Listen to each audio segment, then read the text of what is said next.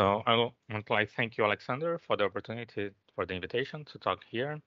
And so this is a work in progress with Nicola Pagani from the University of Liverpool. And we're going to talk about Brill-Noether cycles in compactified Jacobians. Okay, so let's start a little bit by recalling what are the Brill-Noether cycles. So we begin with a smooth projective curve and call it JD, it's degree D Jacobian. So what is JD? So JD is the space that parameterizes line bundles of degree D on this curve. So this space, when we look at J0, it's an abelian variety. You have a product which is given by the tensor product. And if you have a complex curve, we have that this Jacobian is essentially given by CG. G is the genus of the curve, quotient by some lattice.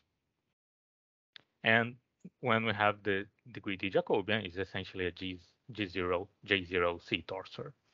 And what is the Brill-Noether cycle? So here we're only interested. So usually we have some R here as well, but we are only doing R equals 0 in this talk. So the Brill-Noether cycle of this curve is on the Jacobian of degree D is just a line bundles that has some section. So this can also be seen as the image of the Abel map. So we have the copies of the curve that goes to the Jacobian that takes the points and takes these points to the line bundle given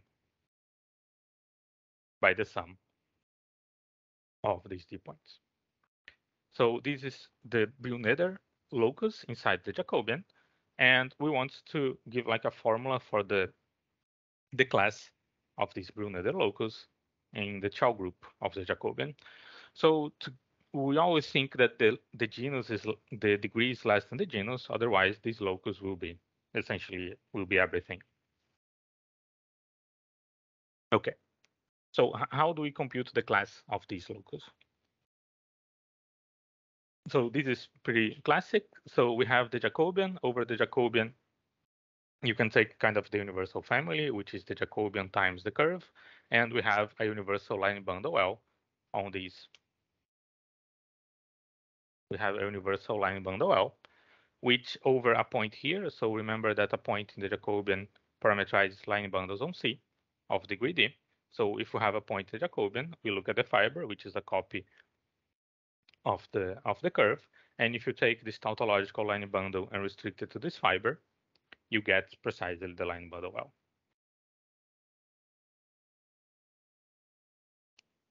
So to compute the idea to compute the class of the Brill-Noether loci is to use some Tom Porteous formula. So we will describe a map of sheaves in the Jacobian whose degeneracy locus will be precisely the Brill-Noether locus that we defined before.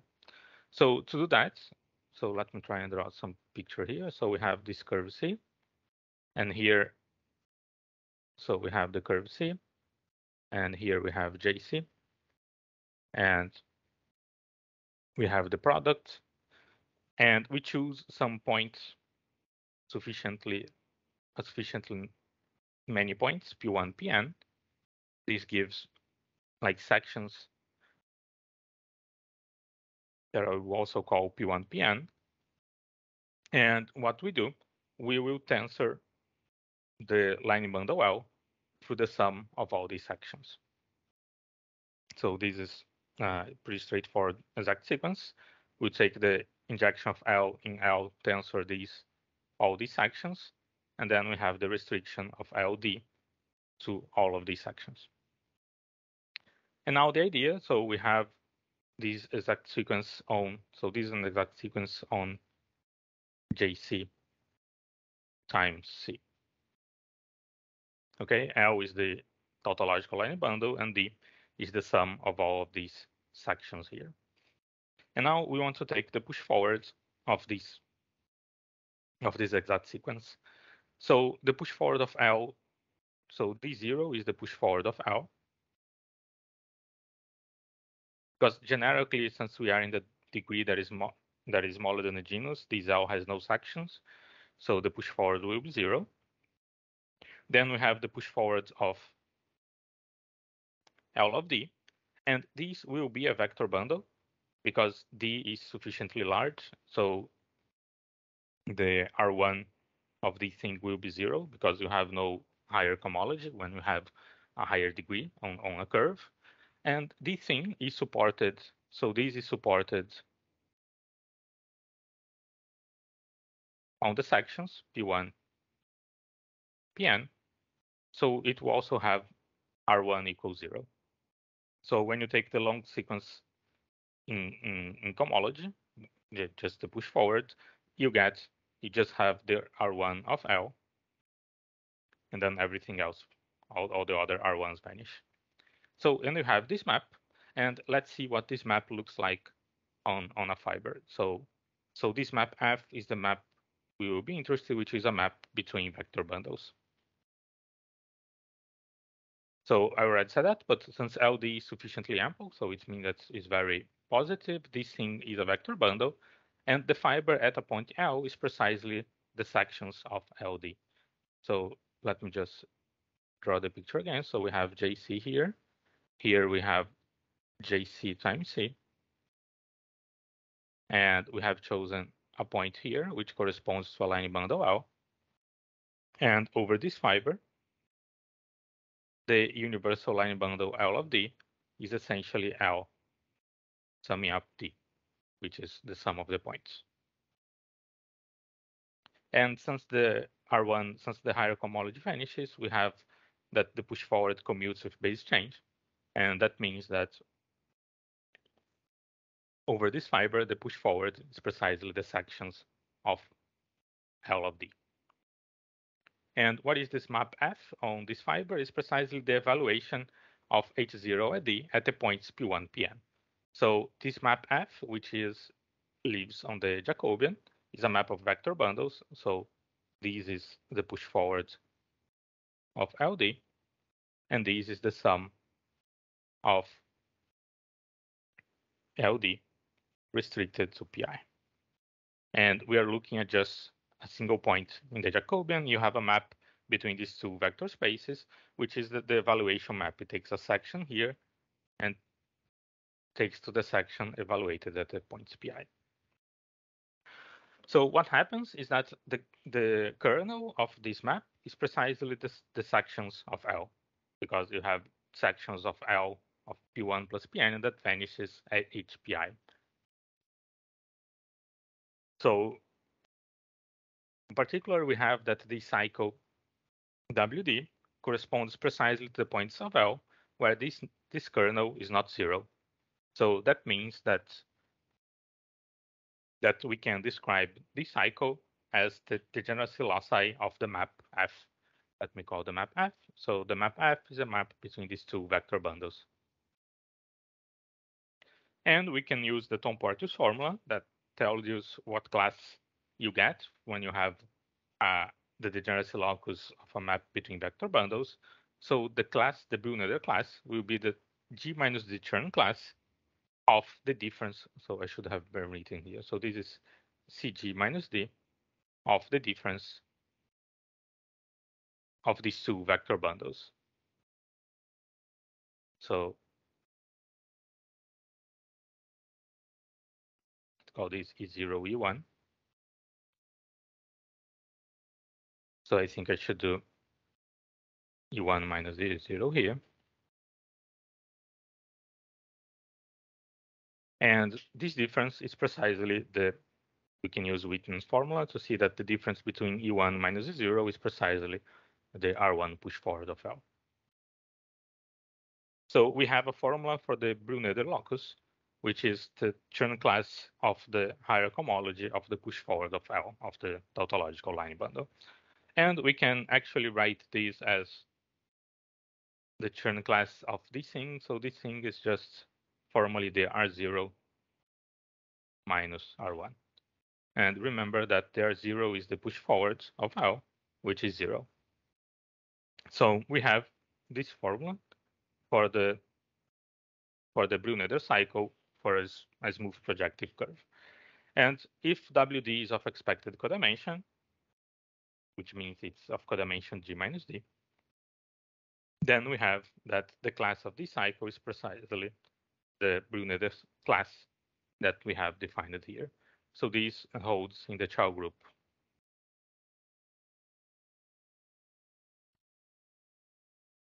of the Jacobian of the curve C. So what is it that we want to do now? So this is for a single curve. So we want to do this in a universal setting. So what does that mean? So we will look at the moduli space of curves. So we have MGN, and MGN is the moduli space parameterizing smooth projective curves of genus G and n pairwise distinctive market points. So we have a curve and we have n market points. So this is the moduli space MGN. Each point corresponds to a curve with market points. And over this space, we have a universal Jacobian. And what is the universal Jacobian?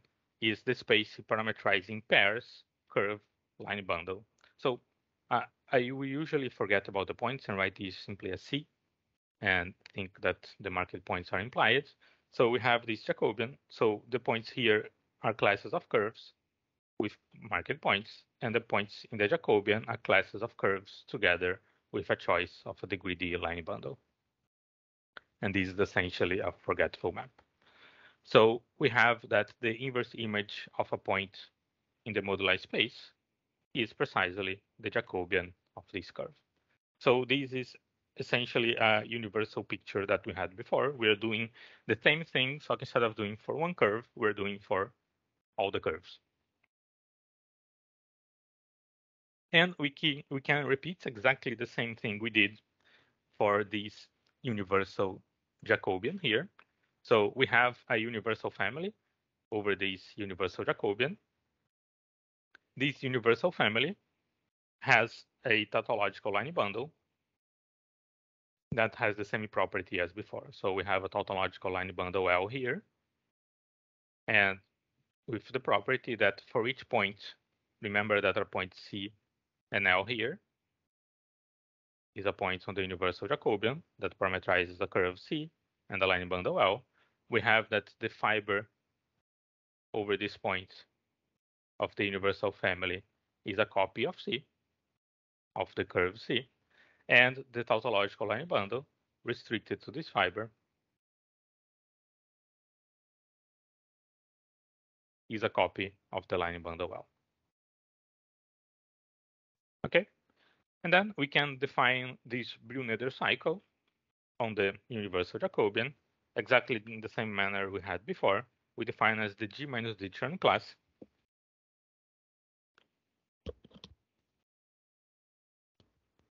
of minus the derived complex of the push forward of L. Okay, but now we have the usual problem, which is that these things are not compact. So this MGN is not a proper moduli space because you can have the generations of smooth curves to singular curves. So now we want to do the same thing again, but now we want to change. So we want to extend this construction to the minimum for the compactification of the moduli spaces of curves. So we now want, instead of MGN, we want to look at the MGN bar, which parameterizes a curve, which is a stable n-pointed curve of genus G. So I'm doing axis and C. Let's just call everything C. So what is a stable n-pointed nodal curve? A stable curve is a nodal curve C. So you can have a curve with several nodes, something that looks like this. We have two market points, P1, P2. We have to mark smooth points. And each of these components may have some genus. So here we have the genus of these components can be 1 and so on. And what we ask is if we have a component of genus 0, then it has at least 3 distinguished points on it. So if this component has genus zeros, it must have 2 nodes or 3 nodes and at least 1 market point in this case. So this will make it this curve stable curve. So you have at least 3 distinguished points on every rational component of the curve. So this is the compactification, but to have a clear picture, remind that we have a Jacobian and the moduli space of curves. So we have to compactify the Jacobian.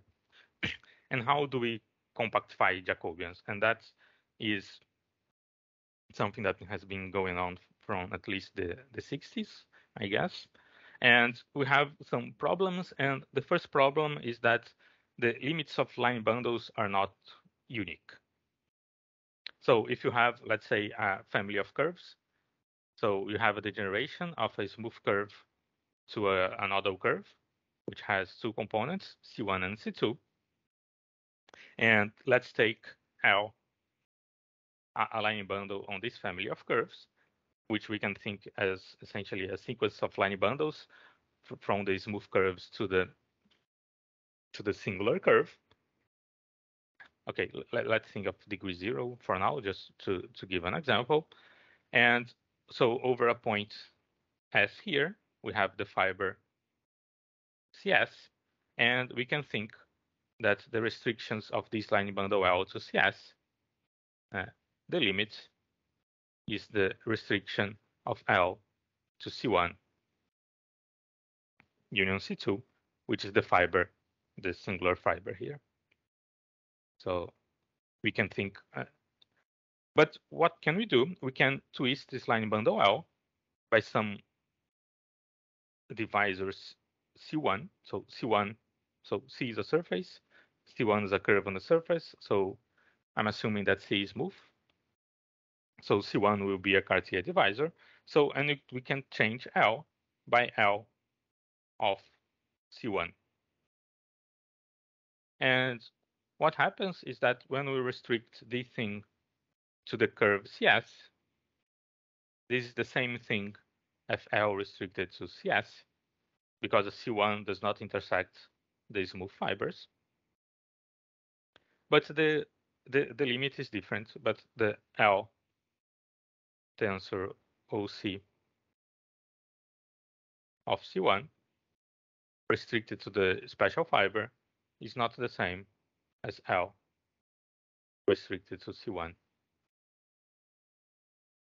union C2. So we have to deal with that. So whenever your curve, your nodal curve is not irreducible, this thing can happen. Okay, so what we have to do, we have to essentially choose which limit we want. So here I'm writing the degrees. So each line bundle L, we have that. So L has relative degree 0, but when we restrict to each component, L of C1 and L of C2, you have 2 degrees. So this has degree D1 on C1, this has degree D2 on C2, and D1 plus D2 is 0, is the total degree of the curve. So let's look here. So here you have all the possible degrees. So these are D1, D2. And okay, something I didn't mention. So you can twist by C1, but actually you can twist by any multiple of C1, and you get several different possible limits for these thing. So, and what are the multi-degrees, the degrees of these limits? So for instance, if the degree of C1 is 0, of L restricted to C1, and that means that the degree of L restricted to C2 is 0, when we add the C1, what happens when we add C1? So the picture, it was something like this. So we have C1, here we have C2. So when we do C1 intersecting C2, this is precisely 3 points. So when we do L of C1 restricted to C2, this is L of C, or L restricted to C2 plus the intersection of C1 and C2, which is adds 3 degrees. So we have that the possible limits of L in that picture, the multi-degrees, they skip precisely the number of nodes. So if the degree were to be 0, 0, the other possible limits when we twist by C1 is something adding 3 or subtracting 3 on the component C1. So we can do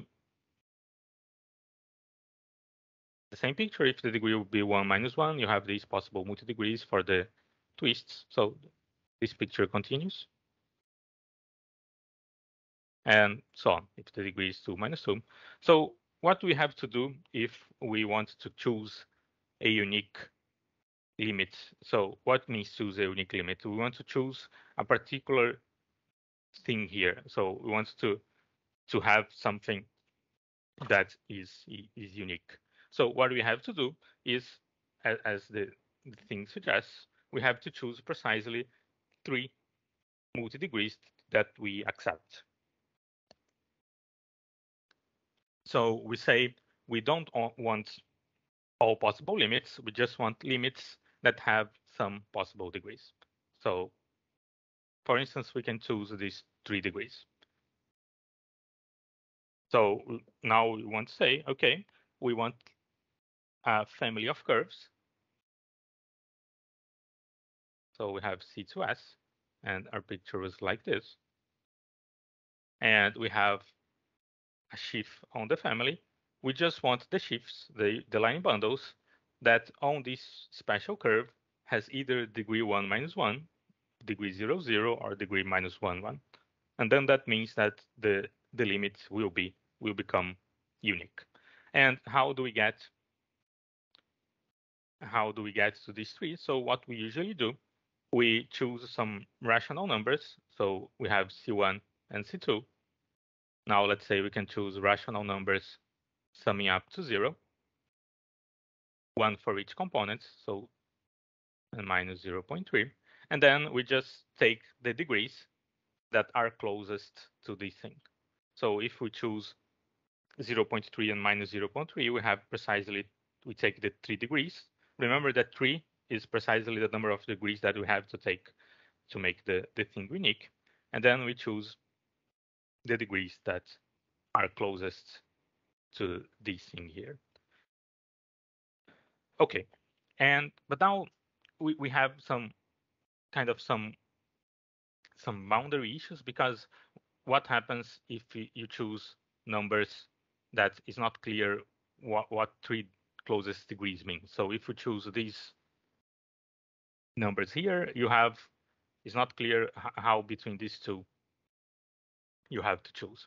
So we have some choices that are kind of ambiguous. So we have to kind of think a choice of these numbers.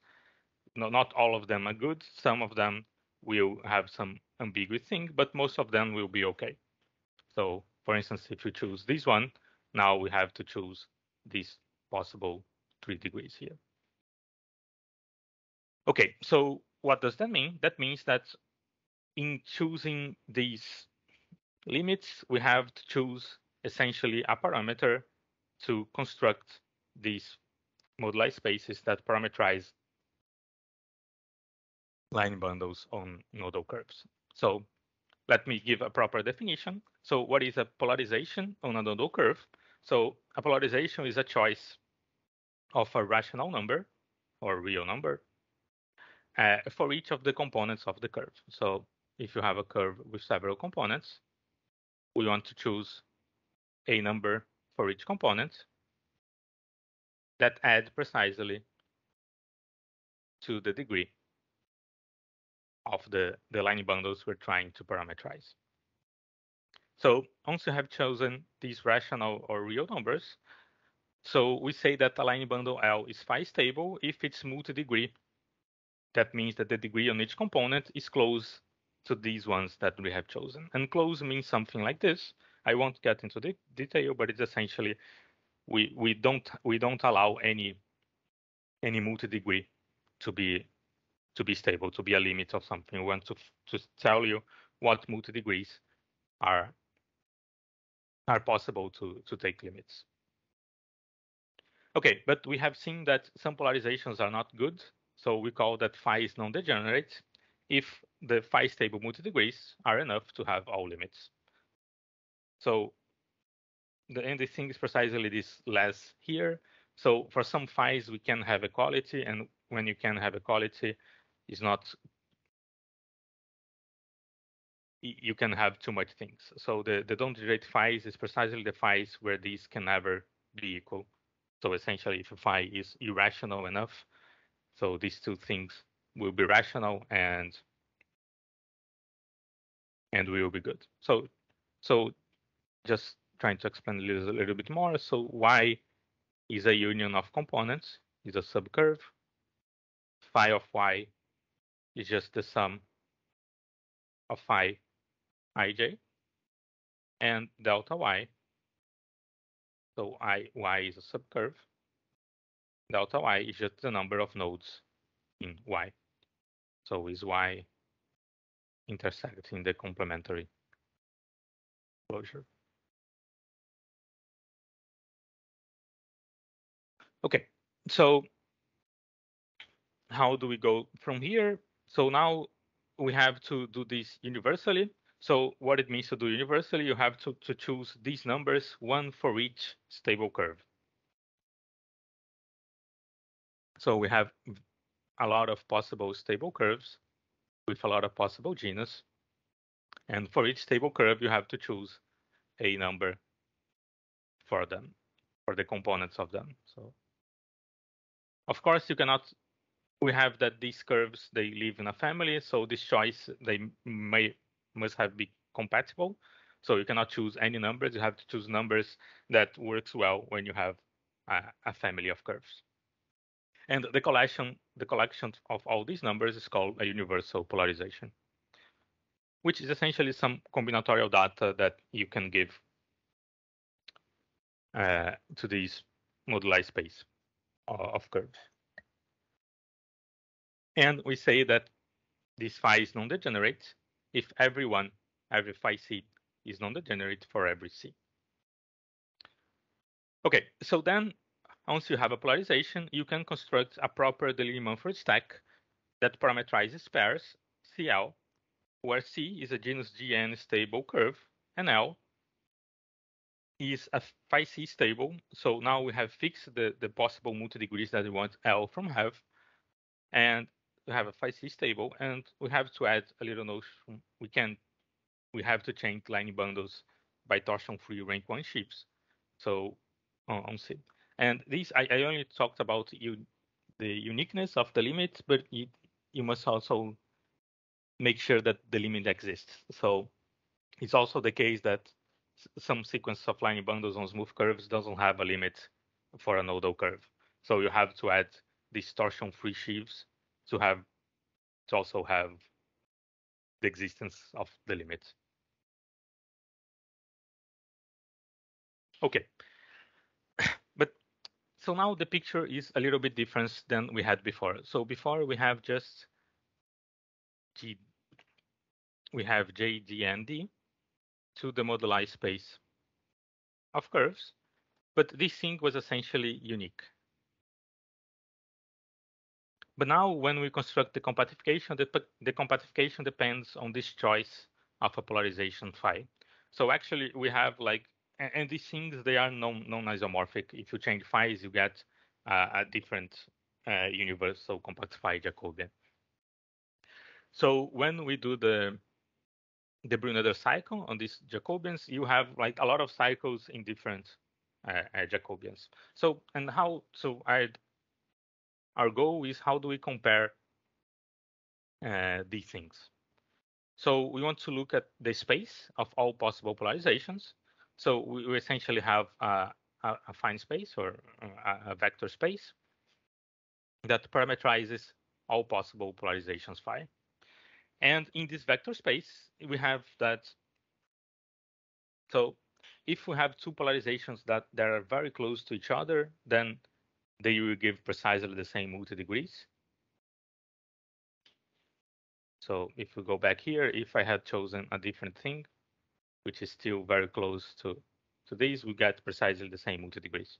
So you have some wiggle room in the polarizations to have the same Jacobian.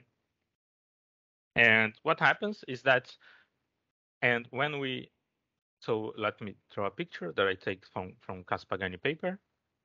So we have this picture of the stability spaces. So so all the possible polarizations, they live in kind of a vector space, but we have some walls that corresponds to polarizations where the thing is not well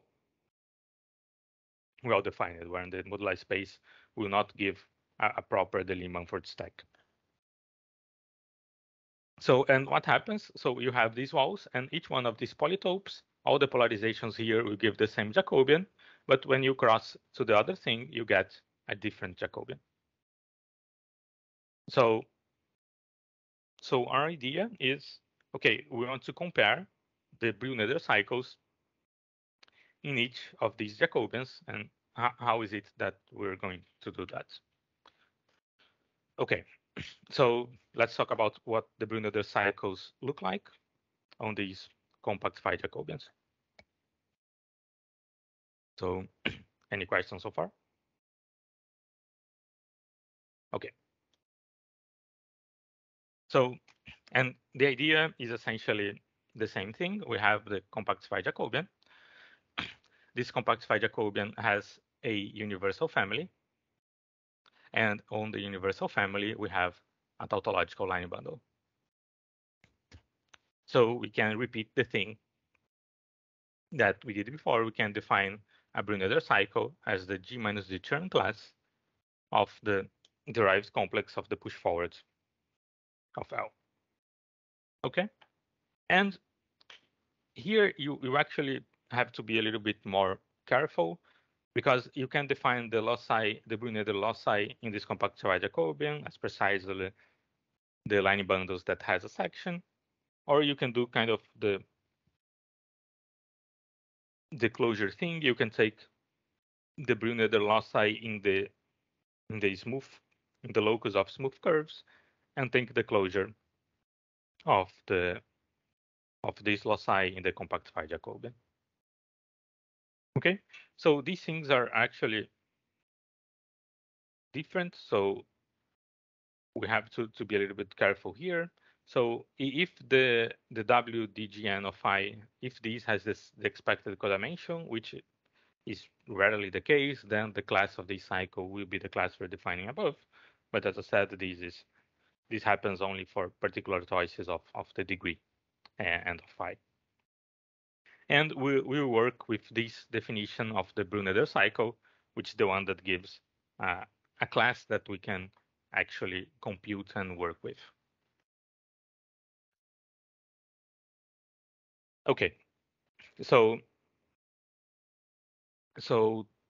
what we want to do? So again, we want to compare cycles. So we have two polarizations, and we have a cycle on each one. So I dropped the GN here, but G and N are always fixed. So we want to compare these two Brill-Noether cycles that lives on two different Jacobians. So to compare these two Brill-Noether cycles, we actually have to see how first we have to compare both spaces. And how do we compare the Jacobian of phi1 and the Jacobian given by the polarization phi2? So they are different.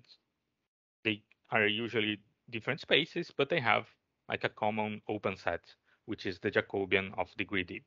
So we have like a birational morphism, because on the locus of smooth curves, these things are isomorphic. So they both are compactifications of the same thing, JD. So we have this birational morphism that takes the CL to CL if C is smooth, and if C is nodal, we have a little bit of work to do. So because it's not clear that something that is phi1 stable will be phi2 stable as well, because the multi-degree that we have chosen for the line bundle L on phi1 cannot be the one that is accepted for phi2. So what we do when we have a birational morphism, we usually have a resolution of the map. So we can find a space that depends on phi1, phi2, and we have birational morphisms P1 and P2 from here that makes this thing commute. So now that we have this resolution, so we have two cycles. We have a cycle here, and we have a cycle here. And how do we compare these two? So we take this cycle, we take pull back here, and then we will take push forward to JD phi1. So, and what we want to do, we want to compute the difference between these two cycles. And this is how we compare the Brill-Noether cycles that we get on these two different Jacobians. So, and the first thing we have to notice that this difference does not depend on the resolution, because if you have another resolution, so we do have a minimal resolution, then we can use this minimal one to define these, but we can take any resolution and any birational morphisms P1 and P2, and this difference will be the same because the pullback and push forward will be the same by projection formula. So what we have to do is we want to find a suitable resolution where we can actually do these computations. Okay, and to do that, there is some machinery that we can use. So how do we resolve Abel maps? So what is an Abel map? So we have a family of curves and a line bundle L on this thing. I'm assuming that this family has a smooth generic fiber. And for any polarization, so we have a map, which is a rational map that takes, so here is our family of curves. We have S, which can be higher dimensional, and we have a family of curves. We can have something nodal here. So S, and here is the fiber over S. So we can have a map that goes to S to the Jacobian of degree D Jacobian that takes a point S to the point in the Jacobian that parameterizes the pair, the curve, which is the fiber over S, and the restriction of this line bundle to this fiber. And this is a rational map because usually when you are over nodal curves, this thing may not be phi stable. So this is rational because L restricted to CS may not be phi stable. Okay, and we have some results that tell us how do we resolve the map. So the result I'm stating here is actually the one from this last paper, but this has been some work done in this case. So these three things here are for when S is the moduli space of curves. So if S is toroidal, and for those who are familiar with this, if you have like a logarithmic family of curves, family of logarithmic curves, we can have an explicit toroidal modification as tilde such that the composition is defined everywhere, or that means that the composition actually is the resolution of this map. So what toroidal means? Toroidal means that locally the thing looks like a toric variety. And what is a toroidal modification? So if something looks locally like a toric variety, and for toric varieties, you have each toric variety has an associated fan and its cones, and you could take a refinement of the fan, and a refinement of the fan will give a birational map like this. So this toroidal modification is essentially taking a refinement of the fan given by S, if S were toric. And so these things can be made precise, but that's what toroidal modification means. So we have kind of this explicit modification given by some refinements of fans. Okay, so how do we construct this thing. So here we will do the simple case where we have phi1 and phi2, which live on adjacent polytopes. That means we're crossing a wall here, and we want to compare what's happened to these things when we're crossing just one wall. So I'm not trying to compare far away polarizations, but polarizations that are close enough to each other. So we can apply this construction here to find this resolution. And so unfortunately, this construction will give something that is singular, and it's very difficult to do intersection theory on singular things. So we can make a small modification, so we can still use these results to find another possible choice for this resolution.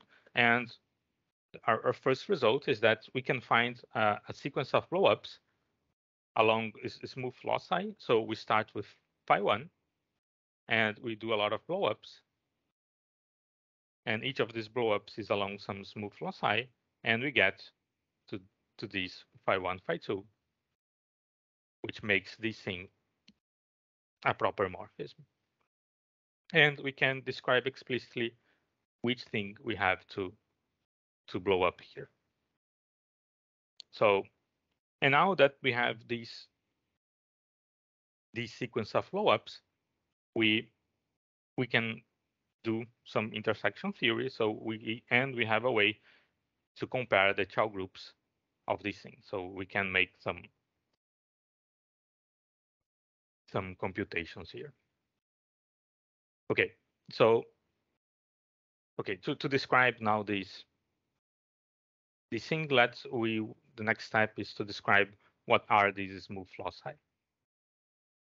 So first, let's talk a little bit about the boundary strata of the moduli space of curves and of the Jacobian.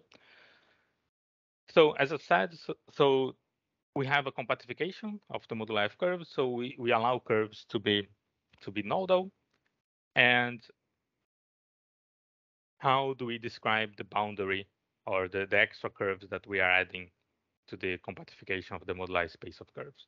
So to describe the boundary, what we kind of have to fix the combinatorial type of the curve, which we usually call the dual graph. So for instance, I choose a picture like this. So we have a curve which has three components, C1, C2, C3, such that C1 and C2 intersect in three nodes, and C3 intersect each of C1 and C2 in one node, and C1, C2, and C3 has genus G1, G2, G3.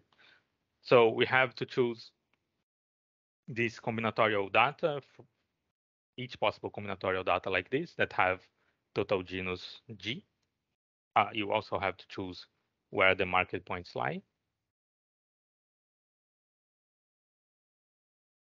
And for each of these things, you have kind of a strata delta gamma, which is precisely corresponds to the locus of point C, that it has precisely this structure. So you need to vary the curves C1, C2, C3 in the genus G1, G2, G3, and choose the points of attachment here. Okay, and the boundary strata of the Jacobian is essentially the same thing, but you also have to add the data of the multi-degree. So we have to choose what type of curve you have, and you have to choose the degrees that we have in each of the components. So as we said, we have some multi-degrees that are possible to have for each nodal curve. And if you choose one, you get a strata, a boundary strata in this universal Jacobian here. Okay, so this is the boundary. I write delta gamma d for the strata in this compactified Jacobian.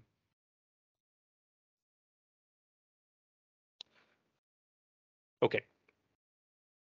So we have to describe what the things we are blowing up. So we only blow up boundary strata where gamma, where this combinatorial type has two components. So we don't have to blow up more complicated curves. We just have to blow up curves with two components. And so these curves are all disjoint. So for each curve, you have at most one possible degree that we have to blow up. That is not where the map is already defined. Okay, and we have, I won't get into detail, but we have also an explicit ordering on how we blow up these boundary strata. And actually, in most cases, in good cases, these loci are disjoint.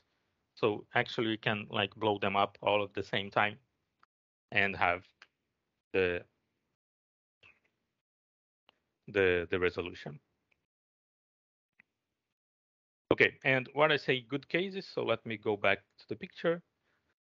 So essentially in these walls, that is one wall, one parallel direction that it is problematic. So except for instance, all these parallel walls. So these ones is not good, but all other walls, they have the property that the things the blow-ups we have to do, they are all in disjoint loci.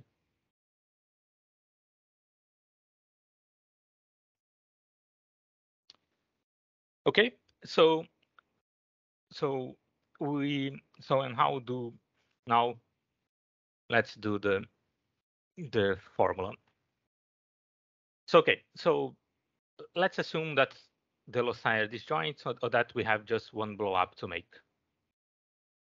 So we have just one loci that we have to blow up, and this means so we have this map here to JD phi 1, and over here you have the exceptional divisor.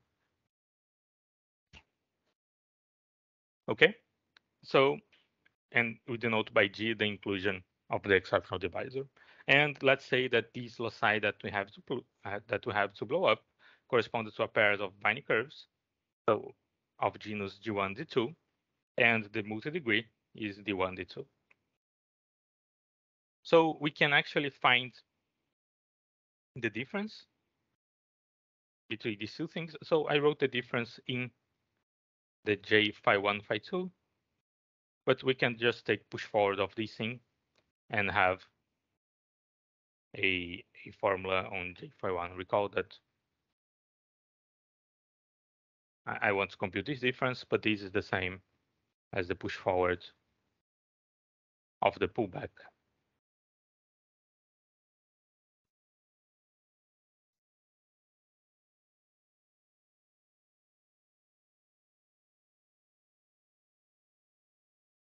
Okay, so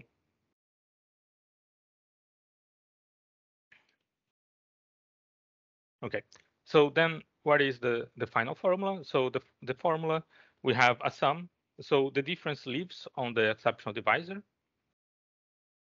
and what it depends? It depends on the normal of the exceptional divisor. Note that this is just the self-intersection of E, and on the restriction of the line bundles L to the two components of this curve here. So remember that on J phi 1, we have a universal family.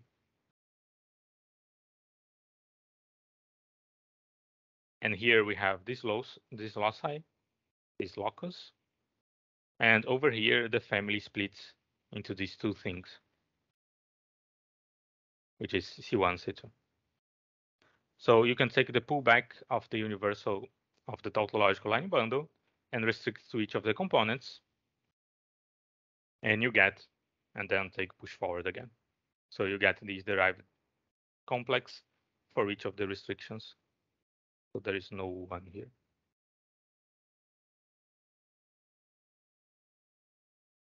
There is a one, there is missing a one here.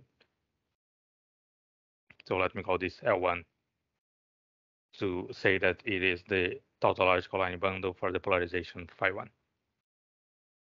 So this formula has this assumption that we are only blowing up one loci, but if we're blowing up disjoint loci, you just have to take a sum over all the exceptional divisors. And we can also find a formula in every case but then it's not an easy formula to write, so it won't make much sense to write it here. So okay, so that's to say that we can compute these difference, so we can compare both Brill-Noether cycles when we have like Jacobians that are for polarizations that are close to each other in the sense that they are adjacent over some wall. Okay, and thank you. That was my talk.